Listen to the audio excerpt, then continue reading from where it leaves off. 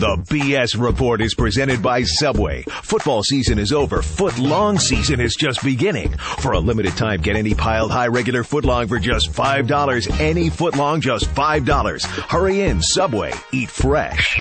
Eat fresh. The BS Report is a free-flowing conversation that occasionally touches on mature subjects. First of all, this is the BS Report with Bill Simmons. It might be cool, I don't know. And if it's not, I don't care. The BS Report with Bill Simmons. Bill Simmons works for ESPN. He's also named the sports guy, and he writes a Chronicle sports column. He must be a popular dude. The BS Report. It's got a real dirty sound, like a rusty steak knife cutting through a well-aged steak. Now. Here's Bill Simmons. Welcome back to the BS Report. We had to split this one up into two parts. I had on the Subway Fresh Take Hotline our former ESPN.com ombudsman, Anne Schreiber. We talked about newspapers in part one. This discussion is all about ESPN, ESPN.com, her ombudsman job, and the direction of the company creatively in general. So here we go. Let's talk about ESPN. Okay. Because I promised I wouldn't keep you for too long. So you had the job for 2 years. Yeah. You liked having the job. Yes, I did. You enjoyed yourself, correct? Yes, I did. Were you surprised at the response that it got? Like on the blogosphere, which, loves to pick on almost everybody, you became this beloved figure. It was kind of funny. It was fun, and I was very surprised because, one of my great reservations, in undertaking this, when it was broached was, an ombudsman is supposed to be the representative, and there could be nobody demographically, farther away from the young male demographic, than me. It's like ombuds granny. And, it just, and I thought I would be very far removed, not only in years, but in sensibility. How could I represent, this demographic? And when I was announced, when ESPN announced that I was the ombudsman, they gave my bio and whatever. I mean, I noticed the blogs started filling up with, could they have chosen anybody worse? Right. Who is this old lady? How can she represent? And then it was quick. As soon as I started writing the columns, it turned around. And I think one of the things that probably facilitated a quick turnaround, and particularly the blogosphere being able to say, well, maybe you can't judge her by that gray head, was, literally the day after I posted my first column, just kind of, the Meet the Ombudsman, this is who I am, and this is how I'm going to approach it. The next day was when the incident of Colin Cowherd shutting down the big lead. Calling on his, radio listeners to shut it down for fun. He basically inundated them with traffic. And it shut down the bandwidth. Overwhelmed the bandwidth, yeah. And they were down for 3-4 days. And this was done as kind of like just a cute trick. And, and my, ombuds mailbag started, filling up, with, just outrage about this. And I thought it was outrageous. I just thought it was one of the most outrageous abuses of ESPN's power that I could imagine. So I didn't really have a mandate. I was supposed to write a monthly column, and that's what I was going to do pretty much, for the rest of the tenure. But this incident seemed so outrageous. Even though it was my first day on the job, I went out bingo, and wrote a response to that, and just kind of said how stupid I thought, stupid, destructive, inexcusable I thought it was. And I think the blogosphere said, well, she's sticking up for us. And I think that very early on, that incident happened on literally the first day of my public tenure as ombudsman. made people set aside the prejudices, the preconceptions they were about to bring to the old lady ombudsman. And then from there on, it was, I think, a surprise to everybody, myself included, how similar in sensibility and response, to what we consumed on ESPN and ESPN.com, I turned out to be with this demographic. It was very heartening to me to find out that, you could be a 20-year-old college student or you could be me. But if you cared about what you were, if you really cared about what it was you were watching or reading or whatever, that was enough of a bond to reduce the difference in sensibility. Well, there's that old tired joke about how bloggers are just dudes living in their mom's basement. You're kind of mom. You were the mom and they were in the basement. So maybe it was like a natural connection or something. I talked to John Walsh about this in Friday's podcast a little bit, and, he's just convinced that everyone makes too much about the television announcers and, but the media's relationship to the games and that it's all overblown. And I respectfully disagree with him because, I think what sometimes ESPN fails to understand is the viewers don't have a choice. If they're watching an NBA game and we're giving them these three announcers, or an NFL game and we're giving them these three announcers, they don't have any other announcers to listen to. And those announcers become part of their experience for better or worse. So, like it or not, that's a topic I'm going to talk about with my friends. And I think sometimes we stick our heads in the sands a little bit with that stuff. Because on the other hand, when we change the three-man booth, it becomes a big deal, and we're doing interviews about it, and we're doing all this press about it.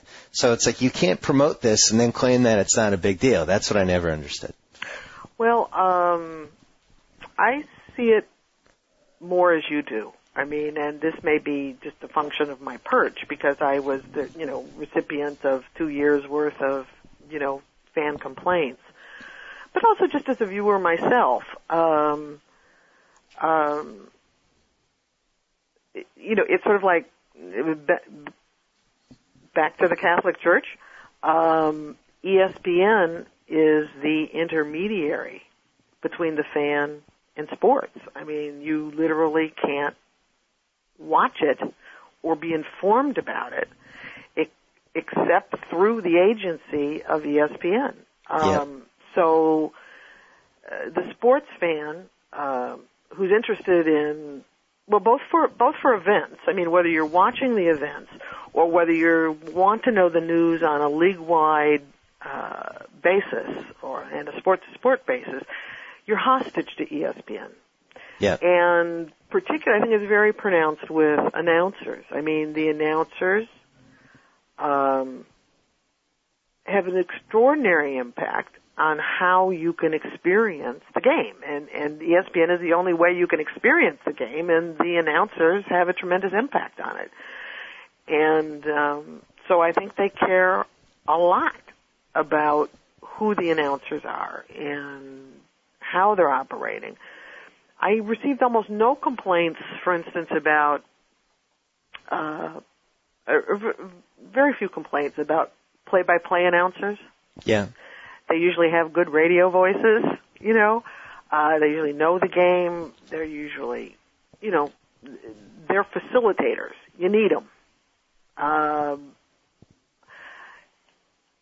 But the analysts and color commentators, there were lots of complaints about them, and they all come down to essentially one thing.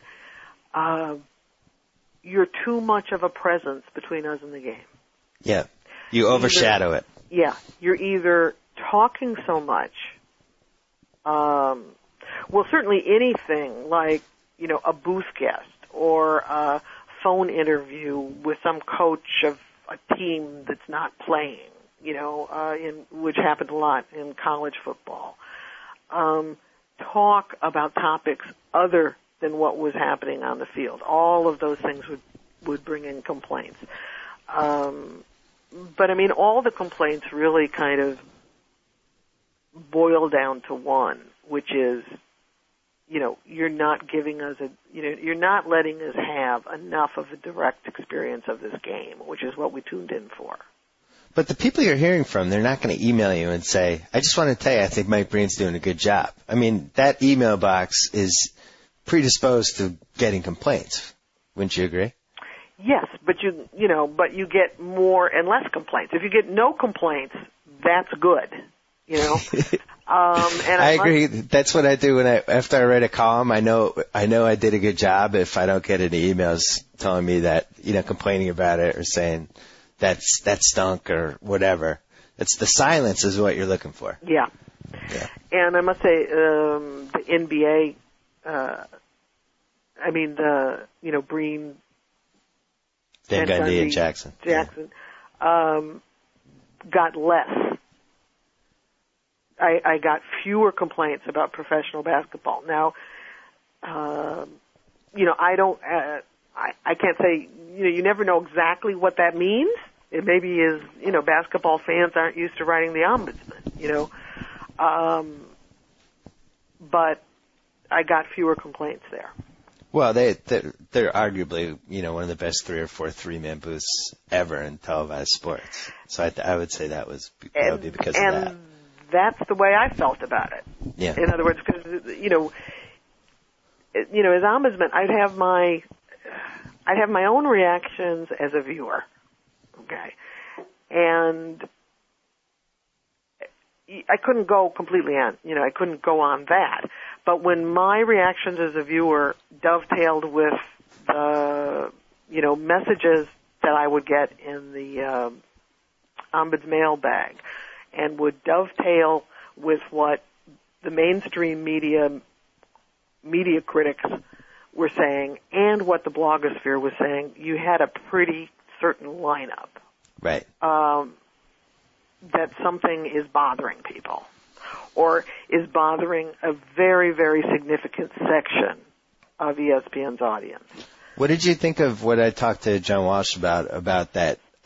That my personal biggest, I don't know if it's a fear or I just don't quite understand it about ESPN is that they care so much about being a media entity and reporting news and, being on top of things, having the best editors and the best reporters, breaking stories. And then on the other hand, we had the Budweiser hot seat and the Coors Light top 5 and all that other stuff. By the way, Anne Schreiber being brought to you on the Subway Fresh Take Hotline. We have all these sponsors that we bring in. And I mean, how do you find that balance between making money and making news? Or breaking news, I should say. Yeah, that's the trick. The argument would be made that, okay, you have a sponsored segment. What you do on that segment better be something that is justifiable in and of itself as news. Did you feel that was consistently the case? No, I felt it was variable, but I felt it was actually getting better. That maybe they just broke them up into smaller segments. I mean, but I remember 2 years ago when there'd be one of those sponsored segments, it might run for 5 or 6 minutes. Yeah. And it might be very softball or speculative questions that didn't seem they were arbitrary. You didn't need that segment on this day of this news. But I believe in the last year or so they made those segments shorter, or at least they split them up more into different segments, across the hour of SportsCenter, so they weren't quite as interruptive. But SportsCenter is a news show, no other news shows basically have these rackets to make money during the show. Just from an aesthetic standpoint, maybe that stuff shouldn't be in there at all? Well, from a news standpoint, from a traditional strict news point, they shouldn't be in there at all. But this is this shifting front where advertisers, not just at ESPN, I've seen this on network news, where a pharmaceutical company will be sponsoring a health segment, and it makes me, that's presented as news, and it makes me very, very nervous. But sort of like the gold standard for advertisers, and I think this is magnified by a period of DVRing. I watch a lot by DVR, and you zip right past those commercials, right? Yep. So I think they're trying to, embed the advertising more seamlessly and surreptitiously into the editorial content, so that you can't, so that you can't just whiz by them. And it's a slippery slope. Yeah, but like when Jimmy Kimmel does it at the beginning of his show, it's an entertainment show, and they're doing comedy skits with the Sprite or whatever they're doing.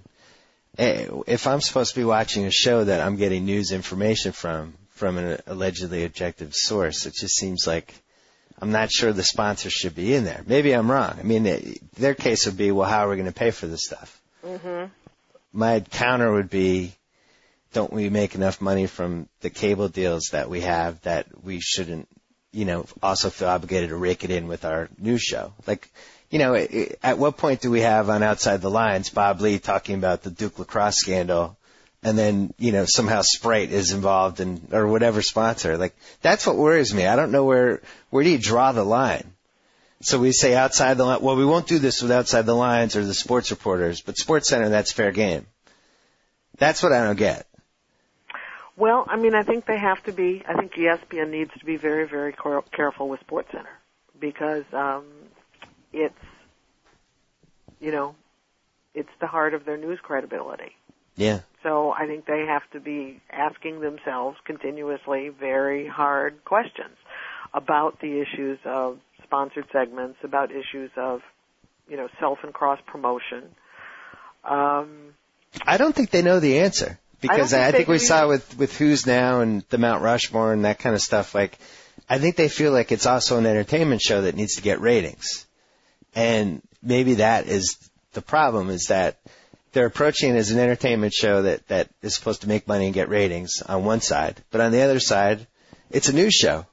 And it's got breaking news, and it's got opinions on news. And I really don't think you can be both. I mean, that's my personal take. I don't think you can juggle both of those balls at the same time.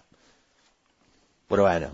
Well, they've been juggling them for a long time and pretty successfully. But I think the encroachment, I also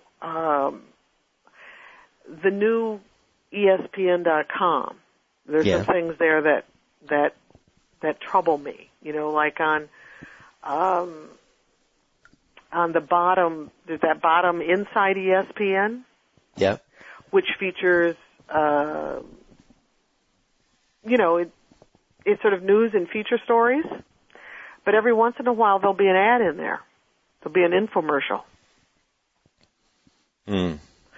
That, maybe 9 out of 10 of them, you'll click, and it'll take you to, ESPN content written by ESPN people.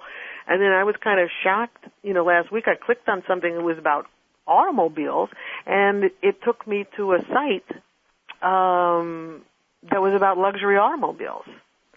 And so one of those slots in the bottom gallery was being sold to advertising, but presented entirely in an indistinguishable way from the editorial content. And they went, oh, no.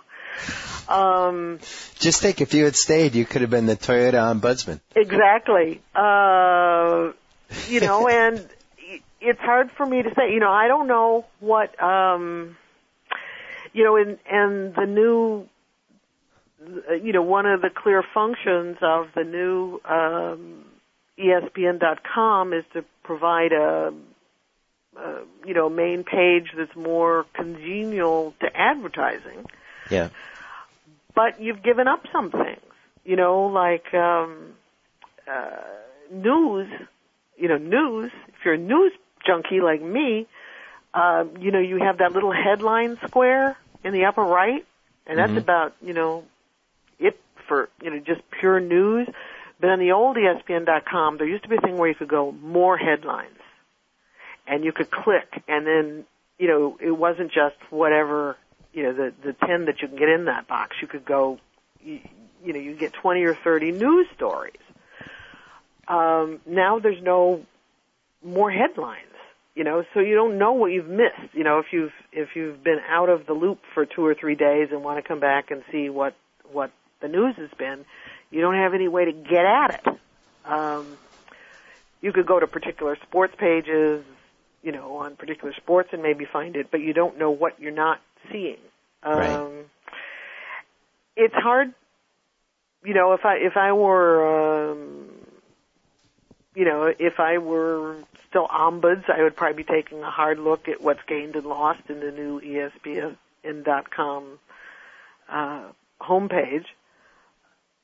But I'm sure a lot of it is determined by what kind of revenue they can get from advertising, and I realize that one of the biggest problems with the Internet is trying to find, business models that really pay for itself.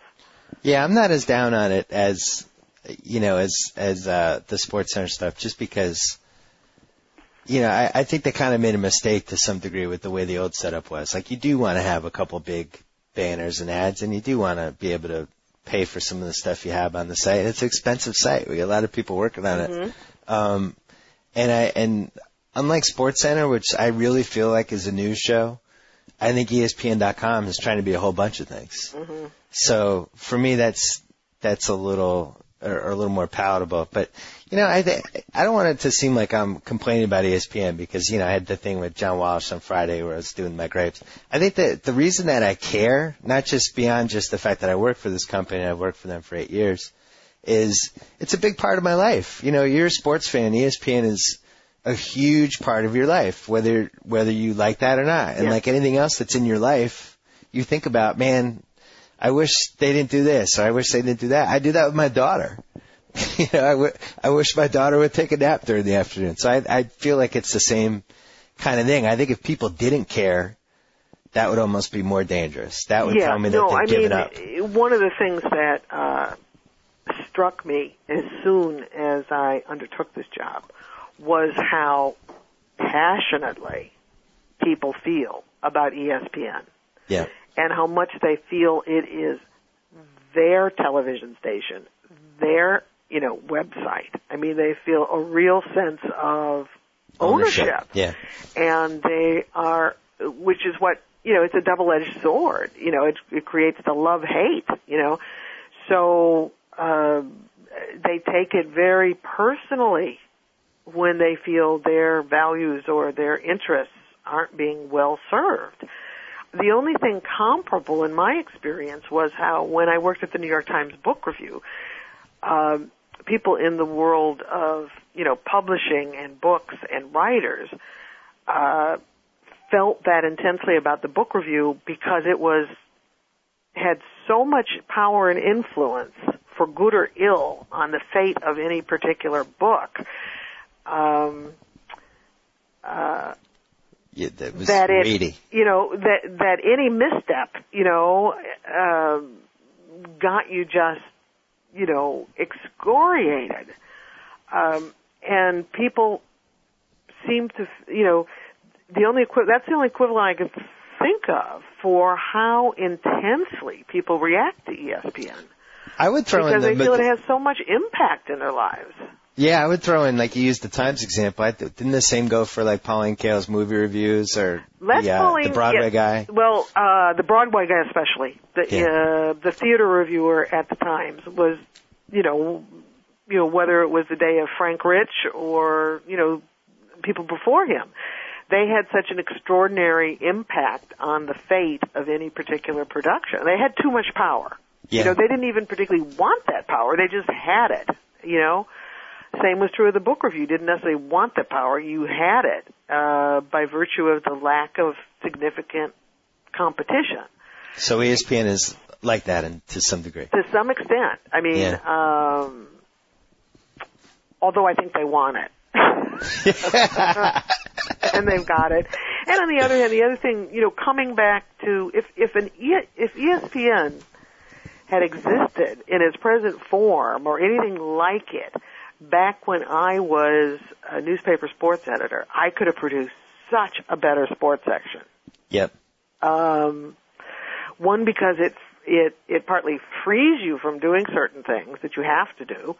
And the other part is that it is so broadened the information and knowledgeability of the sports fan, and the availability of information and events, that it is just so wildly changed the landscape for better for the fans that, I think we lose sight of that. I mean, I certainly I would lose sight of it when I was being ombudsman, because I would be sitting there, receiving, hundreds of mail day in and day out of, discontented, angry, people, many of whom are too young to remember what it was like without ESPN. Right. But.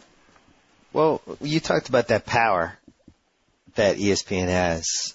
The one time that I really felt like we just kind of misinterpreted how to use that power, or maybe overrated it to some degree, was the way we handled the 2008 presidential primaries, and the fact that we basically decided to divest ourselves completely from it.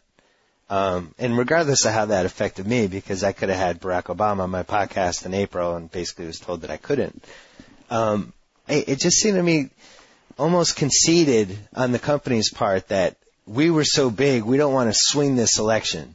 Oh, I don't think they thought that. No. What do you think they felt? No, I think they felt two things. That they have, that they have a constituency, an audience, that, exists across the whole political spectrum. And so if somebody is a Republican and they see Obama on, it angers them. If somebody's a Democrat, they see McCain on, it angers them. So I don't think they thought that they would swing it. I think that they thought that, no matter how you engage in even just acknowledging political campaigns, you're going to provoke and anger a sizable part of your audience. And also Do you agree with that, though? Yeah, I do. I agree. I think that's true, yes. And I have to say, as ombudsman, all of the mail I would get about, whether it was about even the bracket, President Obama's recent NCAA bracket, I got some mail on, or whether it was various appearances by either McCain or Obama on ESPN during the campaign. It was always, we watch ESPN to get away from that stuff. Yeah, that's fair. Yeah. But on the other hand, take somebody like me. I'm supposed to write this column that I'm supposedly, hopefully, writing from the perspective of the average sports fan. At least that's what I try to do. But in October, Sarah Palin does her speech at the Republican convention, which was watched by something like 50 million people, and I'm not allowed to even reference it 2 days later in a column at all. Like that.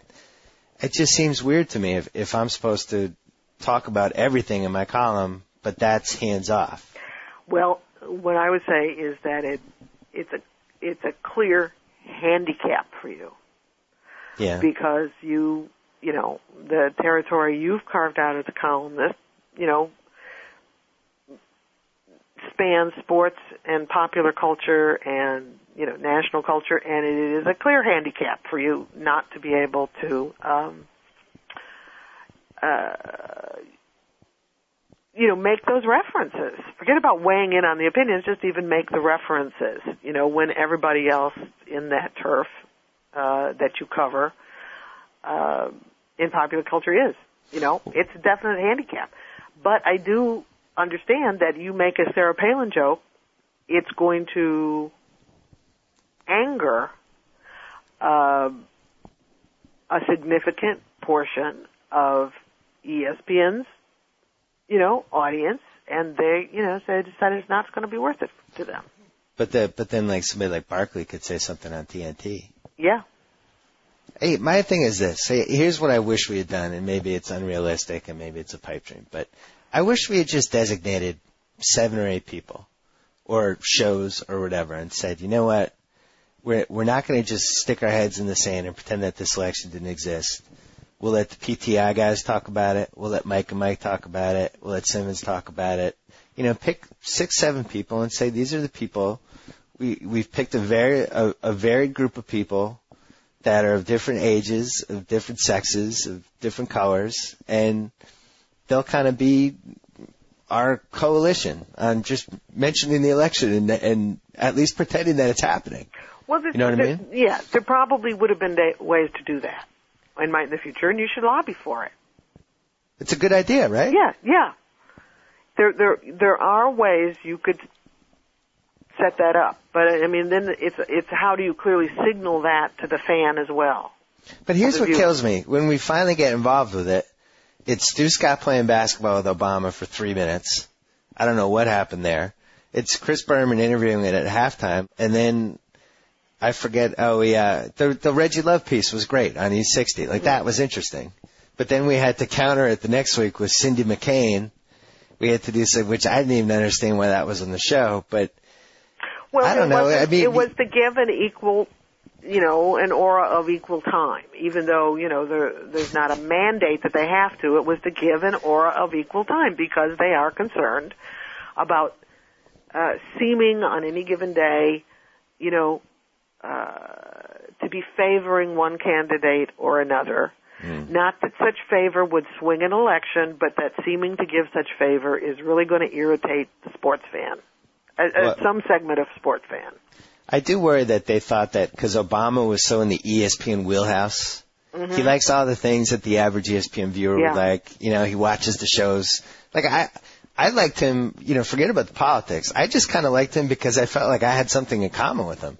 Like he liked The Wire. He liked basketball, and maybe they felt compared to John McCain that was like almost like too big of an advantage for Obama to use ESPN in that way. I think that probably was a concern, Well, there was first, before there were, in the period when it was still of the primaries, they didn't want to do, they didn't want to do Obama without also doing Hillary, without also doing McCain. And so I think it was a reasonable decision to say we wait until the conventions when there's just one of each party. And then in that one of each party, you try to give them equal time. Yeah. Now that Obama's president, you don't have anybody you have to give equal time to yet for 4 years. Yeah, I guess ESPN would have been as much of an advantage for Hillary in the primary. I don't think she's a huge sports fan, but I think it's going to be interesting the next 4 years for ESPN because Obama is the most sports-friendly president we've had, and you're looking at a situation where nobody's really talked about this yet, that the NBA team, whatever team wins the NBA title this year, that team is going to be the most excited to meet the president of any team we've ever had. I mean, this is like, I actually could see it being like a rallying cry for some of these teams, like, 2 more wins away from Obama, something like that. And it'll be interesting to see how we cover that aspect of it. Whether I feel like that's a big story. I've never seen NBA guys. I think there were some pieces that were done at the time of the inauguration about how many athletes, how many black athletes, and interviewing of them felt a relation to this president and to this campaign and to this period of history that, Man. So what happens to you now? Do you start on budgranny.com and you just start cranking out sports columns? No, I doubt it. I don't know what happens next. Probably won't be sports. I tend to, be a kind of like serial specialist, right. and almost overdose. I feel a little bit at this point the way I did after I was sports editor of the Times, that, that I kind of overdosed, and time to step back and make a corrective and probably pursue some other interests. But this is just my decompression time. I don't really know yet. I thought it was kind of fun that the first thing I did, work-related thing that I did, after the, my last ombuds column, it just so happened, coincidentally, that I was invited to introduce. There's a place called the New York State Writers Institute in Albany. It's a terrific place, and they have a huge speaker series. And their speaker was this woman, Elaine Showalter, who has just written a book that's being called Magisterial. It's a book that surveys 350 years of writing by American women from the Puritan poet Anne Bradstreet up until this moment. And they needed somebody to kind of, to introduce her and converse with her during the course of a day's worth of things at the New York State Writers Institute, and they asked me to do it.